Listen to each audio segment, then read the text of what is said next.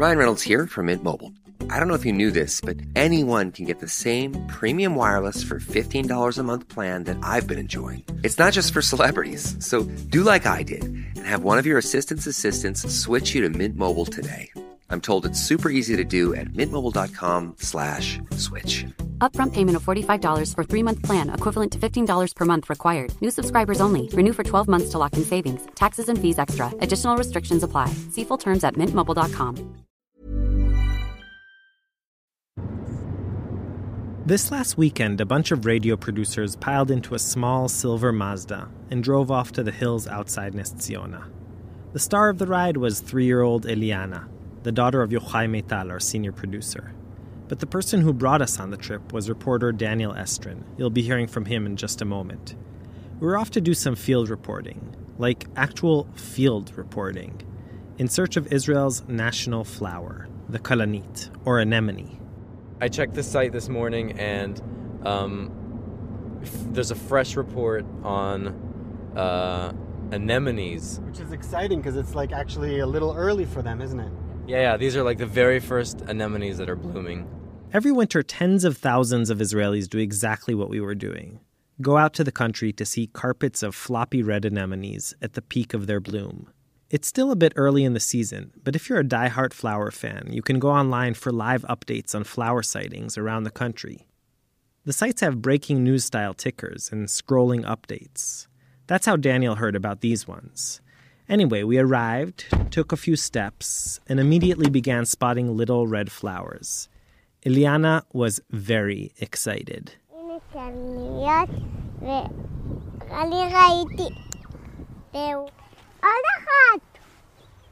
Wow, these are gorgeous. They're just... This one is beautiful. It's quite a bit of kolaniot here, actually. We weren't alone. One woman with a big, fancy camera was taking close-up shots of the red beauties. A few people, I kid you not, had set up lawn chairs in front of a couple of flowers. Sophie Shore, one of our producers, ran into a big group of kids walking with their parents. She asked whether they were picking the flowers. We shouldn't pick flowers because they are forbidden. Oh no, they all answered in chorus. Asur liktof. You're not allowed to pick. Hey, I'm Ishi Harman, and from PRX, this is Israel Story. Israel Story is produced together with Tablet Magazine, and at the very start of the anemone season here in Israel, our episode today, Sacred Plants. We have two stories, two very different stories, in two very different places, about man's relationship to plants. Act 1, Flower Power. There's one public service campaign that began more than 50 years ago and is still going strong today. It's widely considered by Israeli copywriters and advertising execs to be the most successful campaign in Israel's history. The campaign to get Israelis to stop picking wildflowers. Daniel Estrin tells us this triumphant story. Back in the old days, years ago, everyone in Israel picked wildflowers. Take one typical Israeli of that generation, 77-year-old Israela Hargil. 77 and a half. Born 1938. You can't get much more Israeli than being called Israela. And when she was young, Israela was just like the next Israeli. She loved picking wildflowers. When she was 17, in 1955, she went on a field trip with kids from her kibbutz. We were in the Galil, the northern part of Israel. And at dusk, we settled down, and I wandered around with a friend and saw from a distance a beautiful field full of flowers, light purple flowers, quite tall. They were irises, and we started picking them up. Both of us, huge bunches of these flowers, very happy, walking further and further. All of a sudden, one of us looked around and saw a sign, quite a big sign, saying, Hagvul lefanecha. The border is in front of you. The Syrian border. We were behind the sign. You would actually cross the border? Yes, that's what happened. That's Israela's daughter, Tali, sitting on the couch next to her mom. You know how a kid gets to flowers. It is really enchanting. So we picked more and more, and there is a beautiful one, and there is a tall one, further and further, until we saw that sign. You went into enemy territory to pick your flowers. That's it. Right, that's what happened.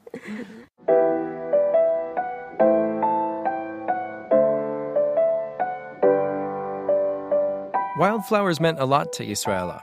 As a little girl back in Poland, she used to go flower picking with her parents. Then World War II broke out. She survived the Holocaust hiding in a Polish family's home, where she would take cover under the bed whenever visitors came by. Going out to pick flowers was out of the question. It was just way too dangerous. But at night, the Polish family would let her go outside to breathe some fresh air. And there, behind a fence and a gate, just out of her reach, was a garden with flowers. She called it the Enchanted Garden. After the war ended, she moved to Israel, where she could pick as many flowers as she liked. And picking flowers in Israel felt symbolic, not just to her peers too, and also to Tali, her daughter. You were in awe when you saw these colorful flowers. And it was an emblem or a symbol of the recreation of the state. Rebirth of the country, of everything. Of the state of Israel. I mean, a Jewish country, and it was kind of proof that things are going well, you know. Now I think it was a reflection of our state of mind, in a way.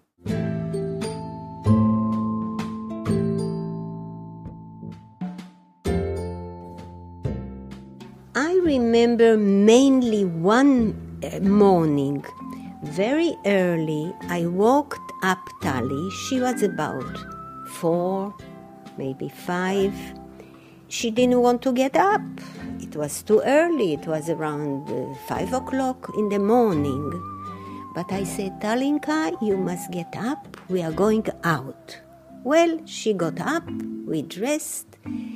Why did I want her at that time to get up so early? Because I wanted her to see the sunrise. Well, we got up quickly and went out on a hill, and we sat there quietly watching the sunrise.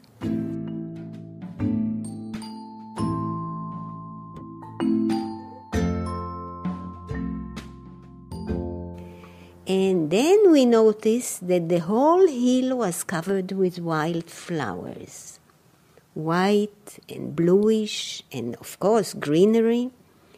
Well, so we started, especially Tali, started picking up the flowers. She picked them up and brought to me, and I was sitting there, and started weaving a crown.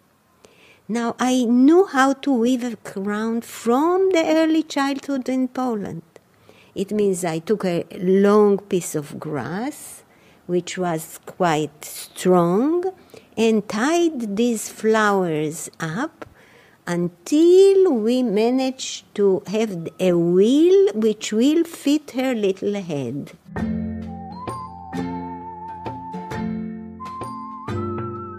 And every birthday I had a crown like every that. Birthday. Every birthday. Every single birthday, a crown of wildflowers.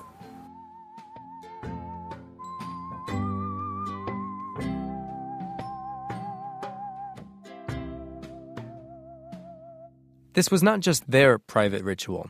In the country's early years, picking wildflowers was a national pastime. It was a way Israelis showed their love of the land.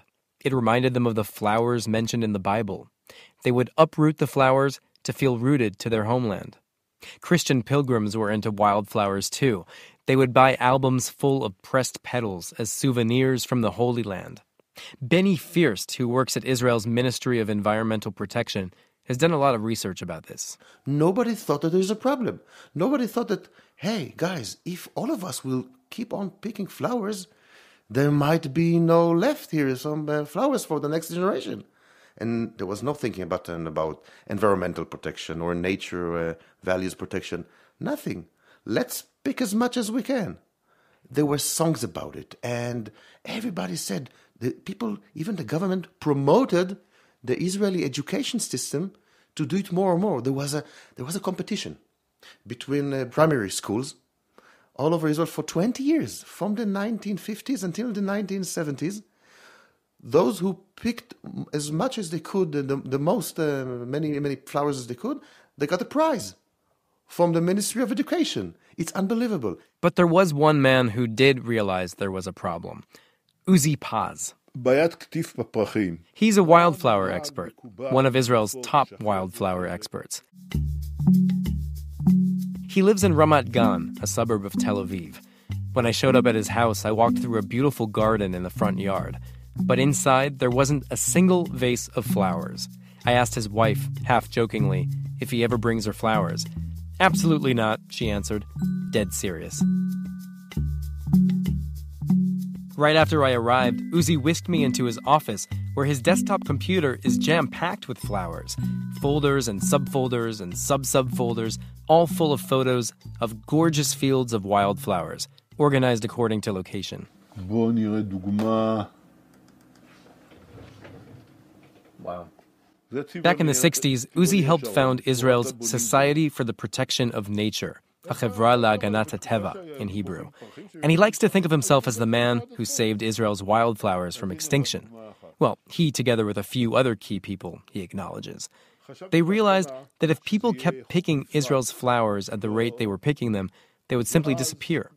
So they launched a campaign, the Campaign to Save Israel's Wildflowers.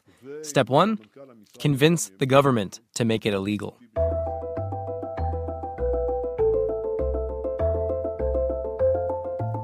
The way Uzi remembers that campaign sounds a lot like an episode of House of Cards, political wheeling and dealing to convince key lawmakers to support the legislation. He talks about sheepishly approaching Moshe Dayan, then Israel's Minister of Agriculture, who, Uzi says, looked at him with his single eye and told him he was nuts to think the parliament, the Knesset, would ever outlaw flower picking. But then, just as Uzi was leaving his office with his tail between his legs, Dayan said, "Okay, give it a try." It was all very time-sensitive. The Knesset was about to go on recess. And in those days, if you didn't pass legislation before the break, you had to start from scratch once the parliament adjourned. Plus, there was talk of new elections in the air. So Uzi was afraid it was now or never. He rushed to lobby the head of a key parliamentary committee who just happened to be an old friend of his. The man had a crappy car, so Uzi used to give him a lift to the Knesset.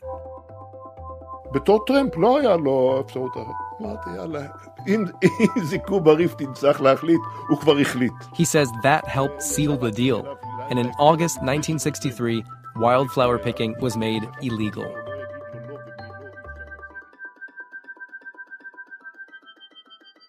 But given its popularity, a law was not going to be enough. So Uzi brought in the country's leading advertising executives and asked them to come up with their best ideas for a public service campaign.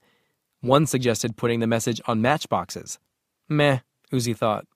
Another suggested advertisements at the movie theater before the film started. He didn't like that much either. Then one day, on a trip to Haifa, Uzi noticed some posters the mayor had printed, telling people to protect the flowers of Haifa. That was it, he decided on the spot. Posters. He printed 30,000 colorful posters with sketches of protected wildflowers and a simple message: protect the wildflowers. The posters were distributed all across the country. They were pretty and large, and people hung them everywhere. In government buildings, in health clinics, in banks. A classic propaganda campaign. Everywhere. In army bases, in post office branches, in schools, especially in schools, all over. That's Benny Fierst again, from the Ministry of Environmental Protection. It was a hit. It was there was a black market even for those posters. People stole it from schools and from other places because it was very, very popular. It was very nice. Yes. A black market? What did they want to do with them? Because the quantity of those posters was very limited. Every school, let's say primary school or high school, got only 5 posters to put at school. But kids wanted more. So they stole it from the walls and brought it home. Before long, everyone joined the party. The Israeli lottery printed lottery tickets with images of protected wildflowers. A gift manufacturer made a wildflower-themed card game. Newspapers ran a weekly column called Flower of the Week. Environmentalists even complained to Naomi Shemer, Israel's most famous songstress, about one of her tunes that was all about going out into the fields to pick flowers. So she changed the lyrics from 1,000 cyclamen flowers everyone gathered to 1,000 cyclamen flowers everyone counted.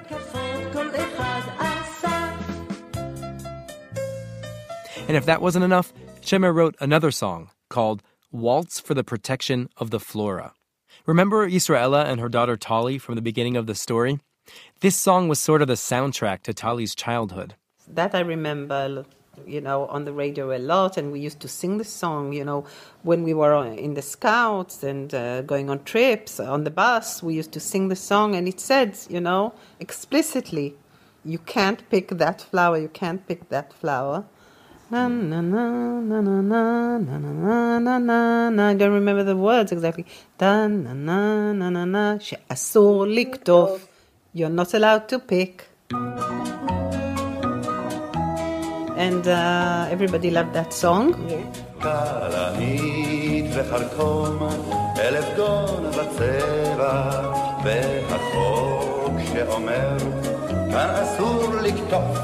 All these things just to show you how popular was these things. Suddenly the Israelis in the 1960s discovered their wildflowers. They understood that it's better for them to enjoy the flowers on the posters and keep them in the ground, not in their vase, not at home, and not picking them. It's astonishing just how successful this campaign was. In the decades since, there have been plenty of public service campaigns in Israel to get people to change their behavior. There are radio ads every single hour telling Israelis to drive safely. And still, they don't. There have been campaigns to get people to stop littering so much, to stop smoking so much. Israelis still litter, Israelis still smoke. But no one picks wildflowers. Why was this campaign so successful when so many other campaigns in Israel have not been as successful? That's the best question, I think. Well, we need to understand. The wildflower campaign was very unique. It was the first one. Up until the early 60s and the wildflower campaign, all the other campaigns were about the military. Join the Navy, join the Air Force. This was the first major public campaign asking Israelis to change their habits. And for primary things, rishoni, something which is in the beginning, has its own power.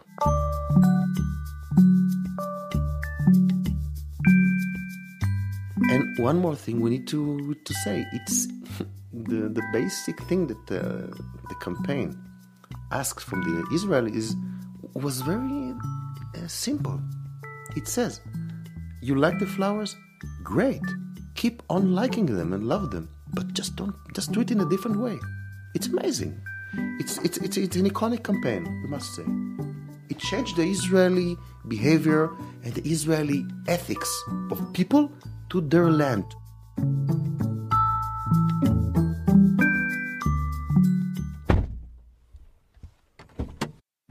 Oh, that's a small one, right? Yeah, it's just tiny. A baby kalanit. Out on our field trip near Nest Ziona, 3-year-old Eliana already knows the drill. שאני אקטוף אותה? לא. לא מרשים לקטוף? נכון. Should we pick it? Yochai asks her. Eliana replies, no, you're not allowed to pick. It's been more than half a century since Israel outlawed wildflower picking. Today, for Eliana, for everyone here really, you just don't do it.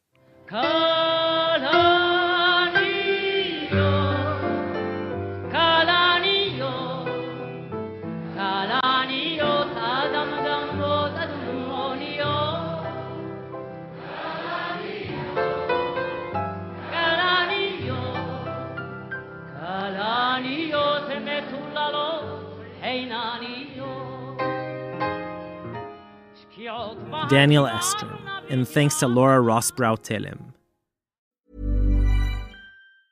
Quality sleep is essential for boosting energy, recovery, and well-being. So take your sleep to the next level with Sleep Number. With a Sleep Number smart bed, you can individualize your comfort level and enjoy a better sleep night after night. J.D. Power ranks Sleep Number #1 in customer satisfaction with mattresses purchased in-store. And now, during Sleep Number's President's Day sale, save 50% on the Sleep Number Limited Edition smart bed, plus special financing for a limited time. For J.D. Power 2023 award information, visit jdpower.com/awards. Only at Sleep Number stores or sleepnumber.com. See store for details.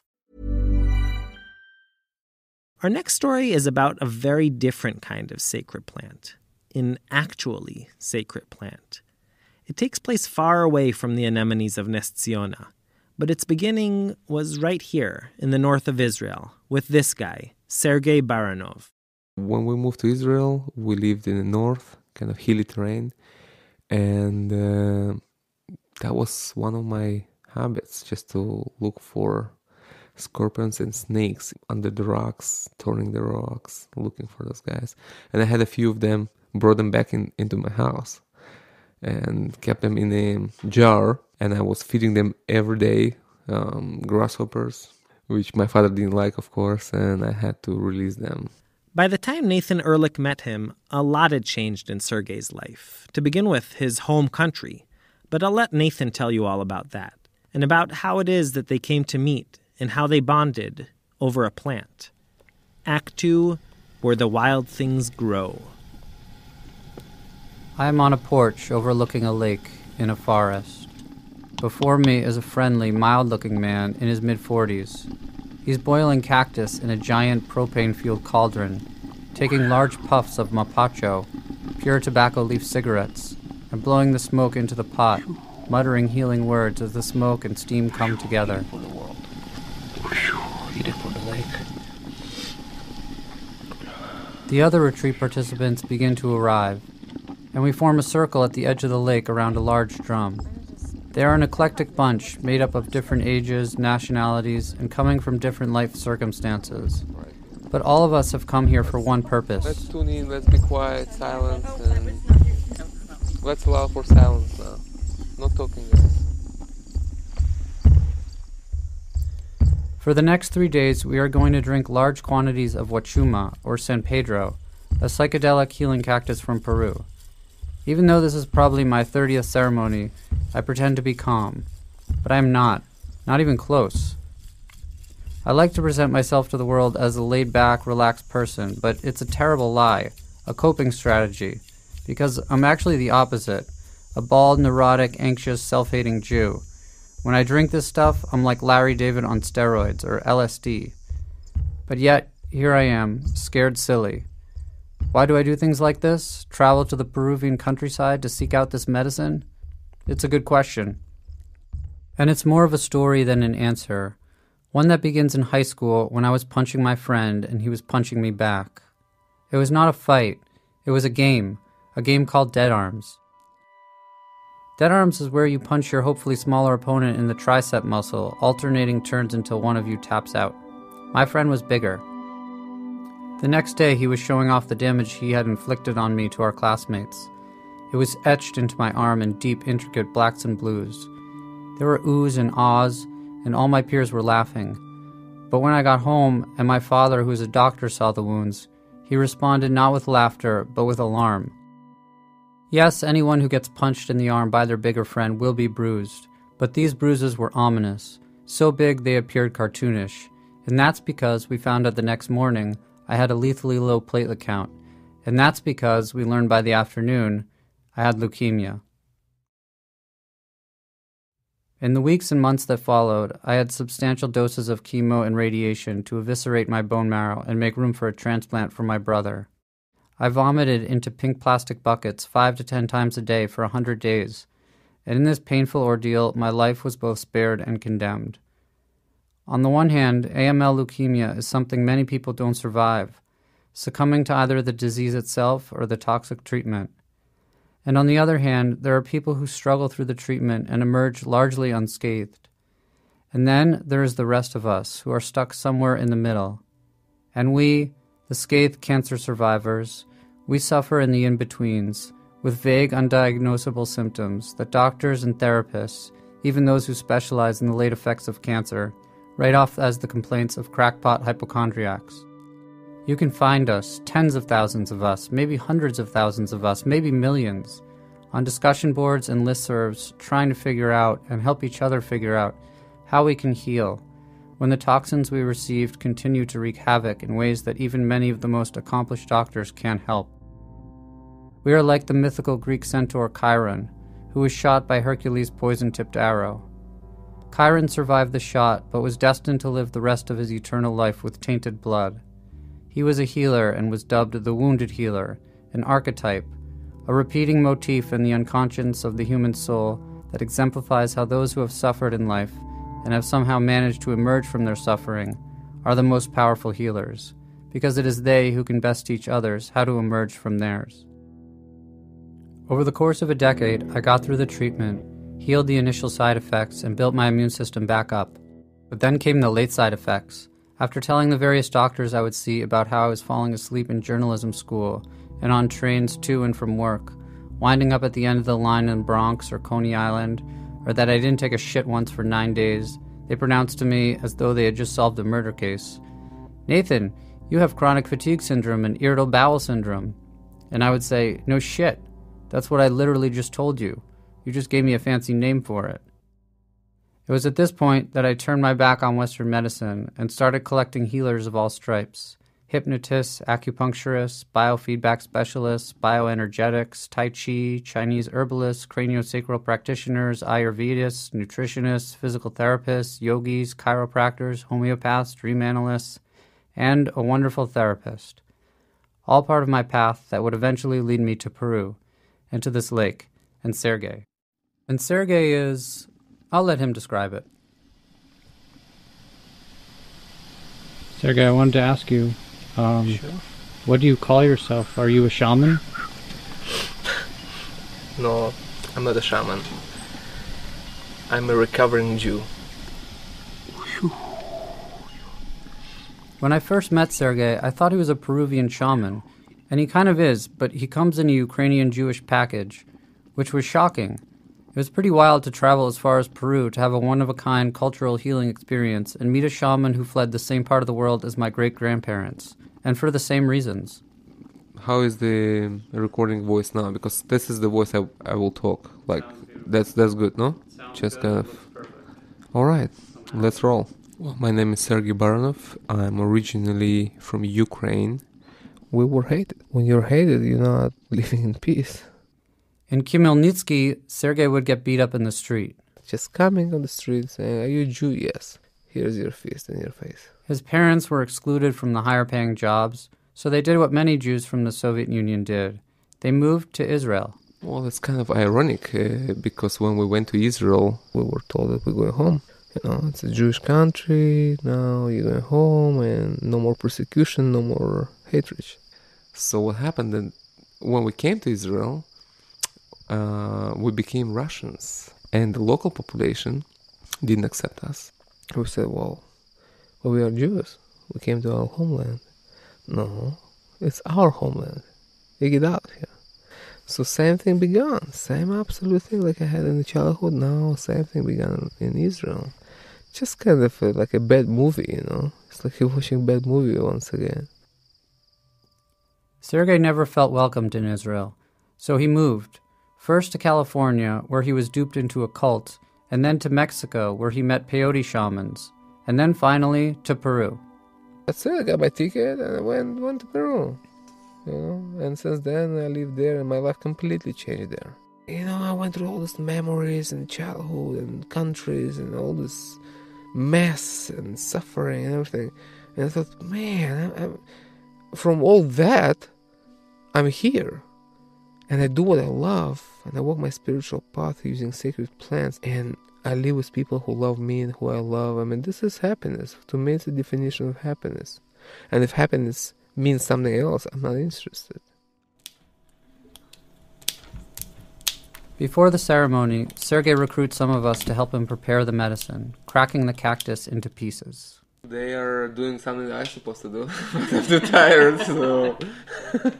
Well, they basically parting the big chunks of cactus that I was drying for a few weeks. And this is what we're going to brew in a minute. Then some of it gets ground into a fine green powder so that it can be eaten. That's how you break and crush your fears and sickness and depression. That's how you crush it. Yeah, I want to do crush this. it, you know. The majority of the cactus gets boiled and reboiled until it is in a thick, concentrated liquid ready for drinking. You see, tell me when it gets 2 liters. 2 liters. Do you see? Yeah, there. 2. Yeah. San Pedro, it's a post-colonial name. It's St. Peter. And according to the biblical story, that was the guy who received key from heaven.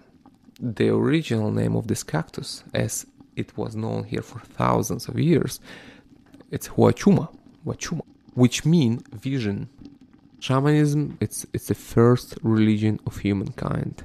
Through certain plants, you connect to spirits and you bring healing into your people, to your patient. For the Western mind, anything which is not seen with your eyes would be hard to believe in. So plant spirit might sound a little bit strange to somebody, but there are plant spirits, and this is experiential. This is not something you should trust me or somebody else. You just need to experience that for yourself, what it is, because it's not describable. It's not enough to take medicine. It's not enough. You have to help people to guide them through that. I create environment, safe environment for people to relax and just to think about their life and finding their solutions to their problems. We drink the liquid in the morning when the ceremony begins, and then Sergey serves spoonfuls of booster powder doses in the afternoon. But each morning, as I sit there waiting for my turn to drink, I contemplate backing out. It's a terrifying proposition to have your ego shoved aside. But I journeyed too far to get here to back out now, and not just physically, spiritually and psychologically as well. So I drink my cup. In your mouth and wash it, that's it. Oh, God. The path has taken many turns. Almost a decade after my diagnosis, I left my doctors behind in Boston and settled down in Brooklyn, where I met a rather unconventional therapist named Kati, who helped me take a hard look into my psyche. After working with her for a year or two, when things began to get deep, I had the following dream. Kati was captaining a ship. I was on board, and we were at sea. In the middle of the night, she led me up to the top of the mast, where there was a platform to stand on and a giant searchlight.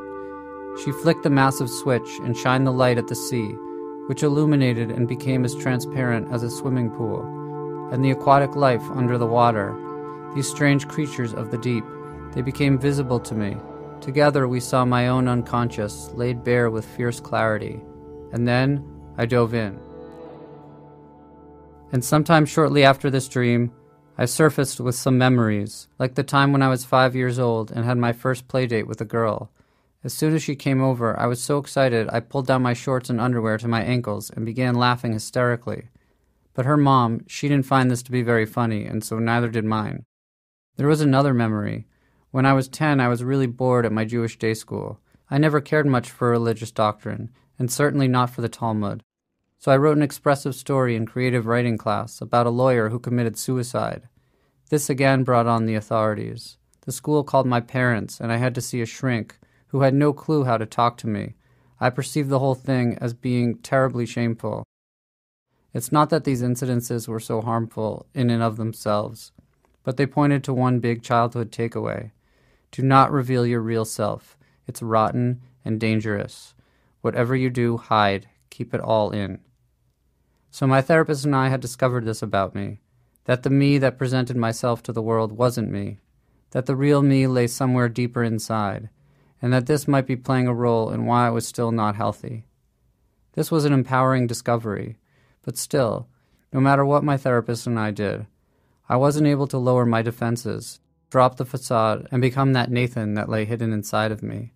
It was like Kati and I were digging, making strides for a few years. But then, boom, we hit a barrier. Or maybe it sounded more like this. Here, this guy is a professional. He can describe it better than me. I'm Neil Goldsmith. I'm a psychologist here in New York City. I'm a psychotherapist. Neil says when we were born, we are all like a well with a glowing spring at the bottom. But through cultural conditioning, poor parenting, and various physical and emotional traumas, it's as though leaves fall into our wells and dry up and harden over our spring. So you go to a psychologist and you're a psychiatrist. You say, listen, I need some help. So he says, no problem. Let me get my pickaxe out. And he takes the pickaxe, and it's almost like, the Roadrunner and Wile E. Coyote in the cartoons. And he takes this pickaxe and he says, puts it over his head and he pulls it down at full strength and he hits against the top of those dried, hardened leaves and he goes, ping! And he tries again, ping! And a few sparks of concrete fly away. And he says, no problem. 20 years or so, we'll be down to the bottom of this. But Neil, as well as many other anthropologists and psychologists that I began reading in my quest for healing, all say there is a solution, or at least a shortcut, to getting around that bing sound. And that is psychedelics, entheogens, visionary plants. So with psychedelics, it loosens, it softens. The leaves begin to fly away. And after a while, you can get in touch with that glow again, much more rapidly than without these substances. Getting in touch with the glow, that's what I needed. In the early 1990s, the U.S. government had meetings deciding that they would now again treat psychedelics like they would any other new investigational research drug. And there's 3 wonderful studies being done at Johns Hopkins Medical School, NYU Medical School, and UCLA. These are cancer patients generally who have terminal diagnoses, who will have maybe 6 months to live. And in the last months of their lives, they take psilocybin in this gentle psychotherapeutic way. Psilocybin is the active ingredient in hallucinogenic mushrooms. The participants are placed in comfortable rooms, administered the proper dose, and rather than be guided by a shaman, they are guided by therapists. And the results have been extraordinarily positive. They come in touch with perfection, with their God, with the universe, with love. They release their anger. They seek rapprochement with their estranged brother-in-law or the like, or their parents. They forgive. And they begin leading their lives for the last 6 months of their life, rather than leading their deaths for the last 6 months of their lives. While Western medicine may be administering psychedelics for therapeutic purposes in the decades to come, they are not there yet. I gave NYU a call, but it was a no-go. You had to be dying to get into the study. And thankfully, I was very much alive. But I was suffering. I had to take 60 milligrams of extended-release Adderall just to get out of bed or take a shit. I was also about to turn 30 and get married, and I wanted so desperately to be off drugs and healthy. In my early 20s, I had become a voracious reader of all things healing. I had read that there was a vine in the jungle called ayahuasca, which when combined with another plant allows the psychoactive ingredient DMT, dimethyltryptamine, also nicknamed the spirit molecule, to cross over the blood-brain barrier. This process allows one's body and mind to reorganize its neural network, thereby having healing potential for all sorts of mental and physical disorders. I had filed this away in the back of my mind, occasionally reading about people's experiences with the vine in online forums, and never thinking that I would be bold enough for such a venture. But at this time in my life, when I was about to get married and still having symptoms from an illness that began back when I was 16, I just decided, fuck it. I'm not having a bachelor party. I'm having a bachelor sojourn. Healing exists for me, and I have to go find it.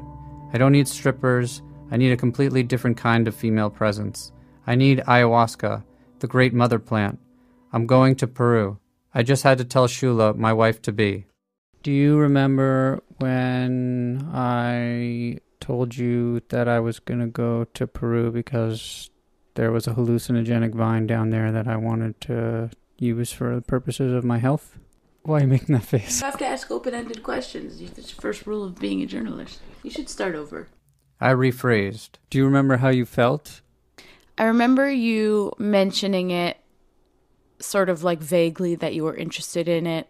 I think you were sort of nervous to tell me that you were really going to go to Peru to do it because you knew I wouldn't be happy about it. I didn't have specific feelings about the vine itself necessarily, more the fact that you were going to be away for 3 weeks and in a country that, you know, on your own and you don't speak Spanish. Did you think it was weird?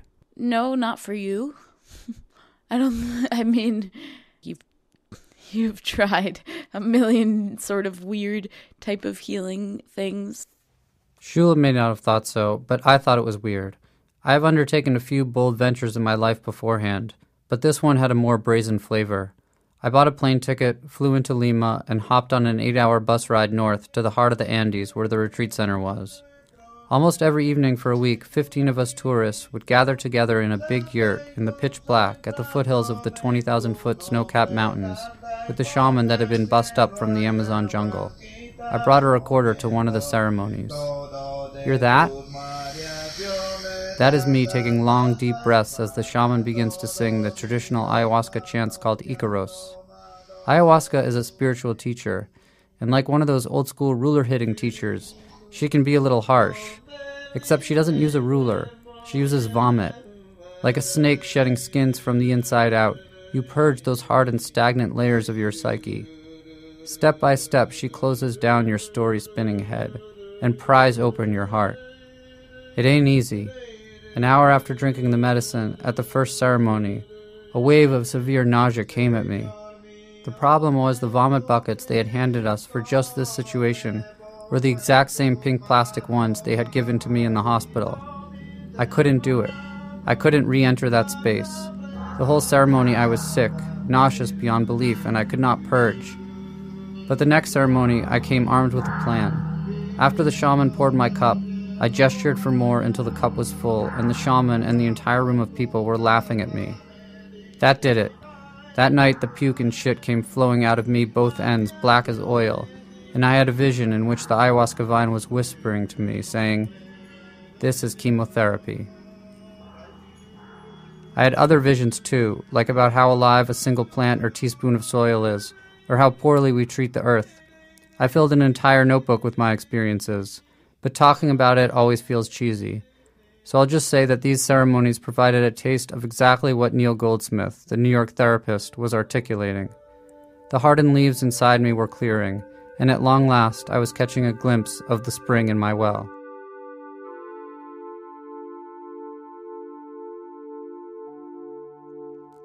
When I got back home, I got married, something I was initially very ambivalent about. So it was with great surprise that I absolutely loved my wedding. It was on a beautiful mountain in the Catskills overlooking the Ashokan Reservoir, and I felt loved in a way that I thought I was too hardened and cynical of a man to feel.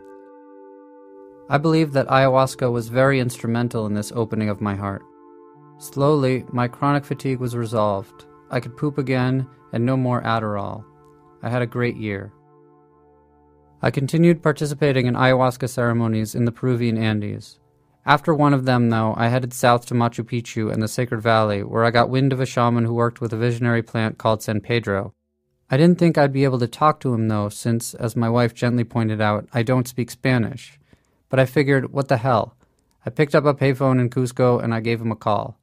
That was the first time I spoke to Sergey. To my pleasant surprise, his English seemed pretty good. We arranged to meet at the bus station in the town square of Kulka, where he lived.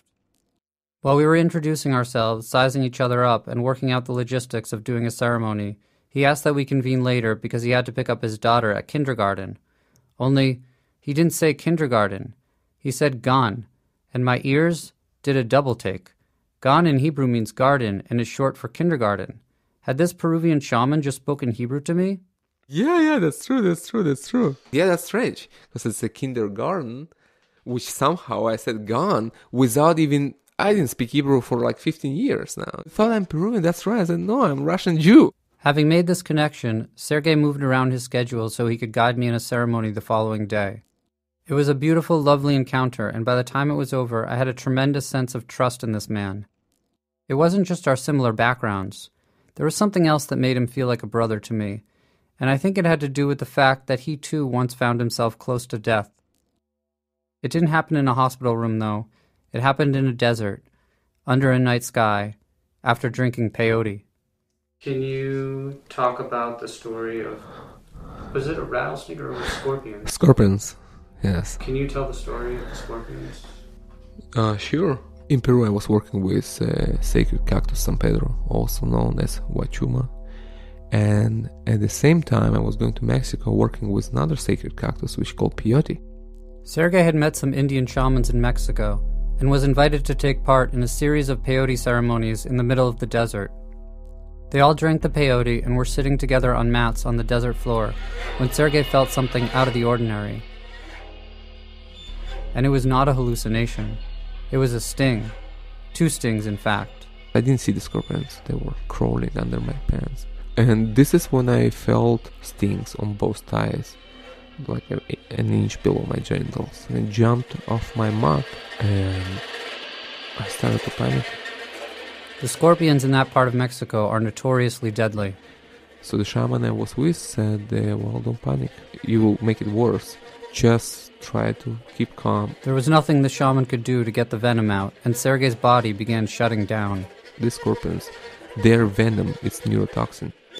It targets your nervous system and shuts the whole body down, including all your breathing organs, like lungs and all the muscles that move there. So first you choke, you can't breathe, you can move a finger, you can open your eyes, you can talk. Absolutely, you don't have saliva, nothing, everything is dry. Pain and itching and burning, and you just want to get out of your body. You just want to be outside of it, but you can't. You're totally chained into it. You can feel like your soul actually getting frozen and ready to leave your body. Did you think you were going to die that night? To be honest, I don't remember that thought, but I do remember laying down and thinking the whole thing can end to me like this. It was very sad to die. That's the feeling I remember. I realized how much I love life, and I only started to walk my path, and here I am, dying. And out of this love to life, I actually push the death back. And of course, the great medicine of peyote helped me on a physical level. Without the medicine, I would be dead for sure, because it blocked the venom from killing my liver. As I see it now, 8 years later, this is what they call the rite of passage. So I feel sanctioned by that experience to do what I do.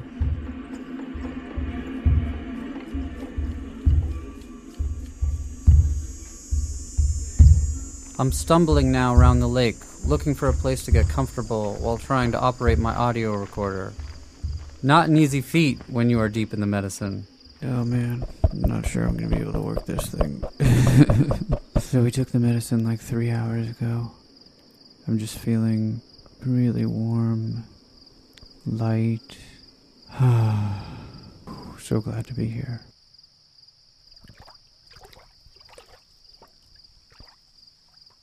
But the warm feeling didn't last. I was sitting by the lake when I started to feel my health problems. The severe bloating in my stomach, the terrible pains in my neck, and then my mind started yelling at me.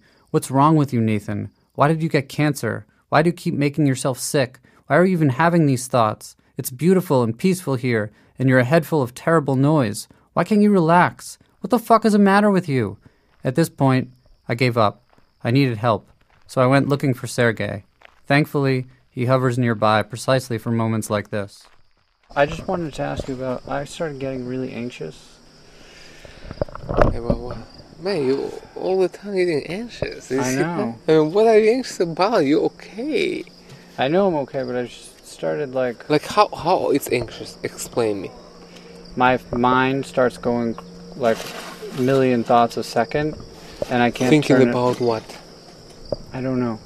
What like, do you mean, you don't know? I'm not comfortable. It's just a sensation of not being comfortable. How you feel? It's a sensation of not being comfortable? Yeah. With yourself? Yeah.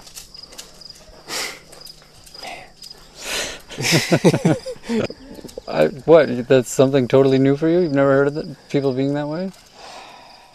I remember it took Sergey a minute to understand where I was coming from.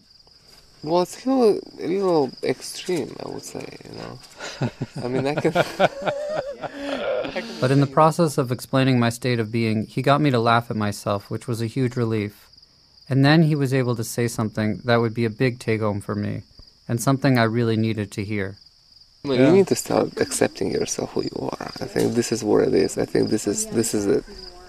I think this is the healing, to start accepting yourself as you are, with all your problems, with all your defects, if you have some, if that's how you see it, if all that crap that you have inside, it's okay, it's you, nobody is perfect, everybody have problem. I'm full of my, stuff too, so it's okay, I accept myself. I want to be a good person, but I want to be me first. So, you have to be you. You have to want to be you. I mean, this is serious soul healing. As the ceremonies wound down and day turned to night, we drummed, and feeling unguarded, light, and energized, even I was on my feet. Listen, that's me chanting into the night.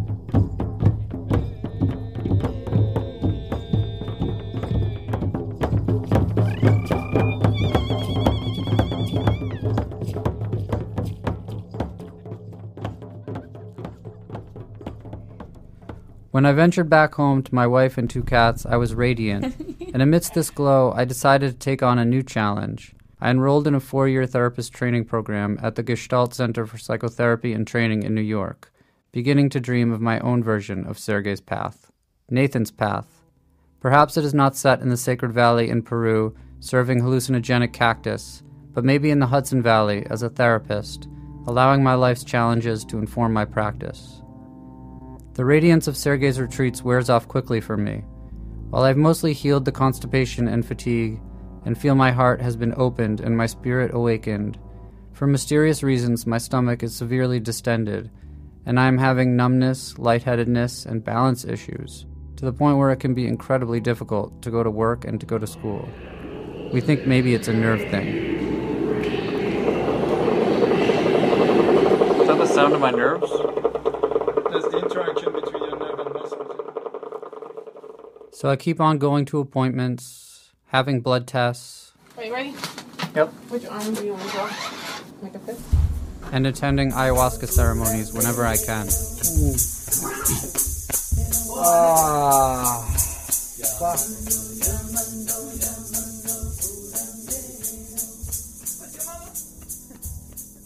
I have tried Western medicine, Eastern medicine, but it's the medicine of the South, shamanic medicine, which despite or in spite of my difficulty and suffering, has fanned an ember of hope into a burning flame, and that glowing, emanating heat reminds me that healing is out there for me, or perhaps in there, lying dormant deep inside, right on the verge of being unleashed.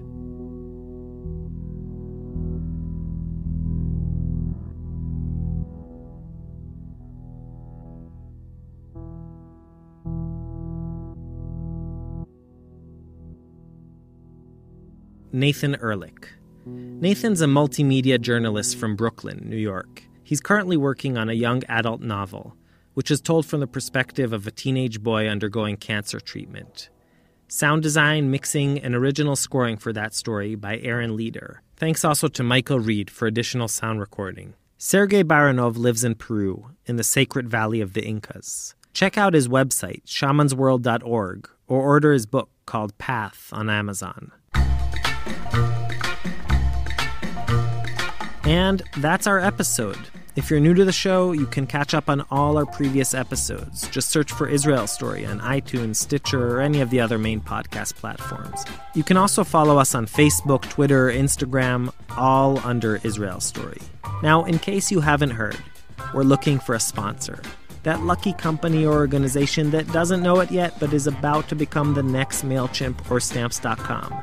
So if you want to support our show and reach a dedicated and rapidly growing audience, email us at sponsor@prx.org. Israel Story is brought to you by PRX, the Public Radio Exchange, and is produced in partnership with Tablet Magazine. Go to tabletmag.com/Israel Story to hear all our previous episodes. Our staff includes Yochai Meital, Shai Satran, Roy Gilron, Maya Kosover, Shoshi Shmulevitz, and, for the very last time, Benny Becker. Benny started off here at Israel Story as one half of our very first cohort of interns. He then became part of the staff, and now, after producing countless wonderful stories and pulling an even greater number of all-nighters, he's moving to the Appalachian Mountains in eastern Kentucky, where he'll be reporting for the community radio station WMMT and for the brand new Ohio River Network. You guys are really lucky to get Benny, and we will miss you very, very much.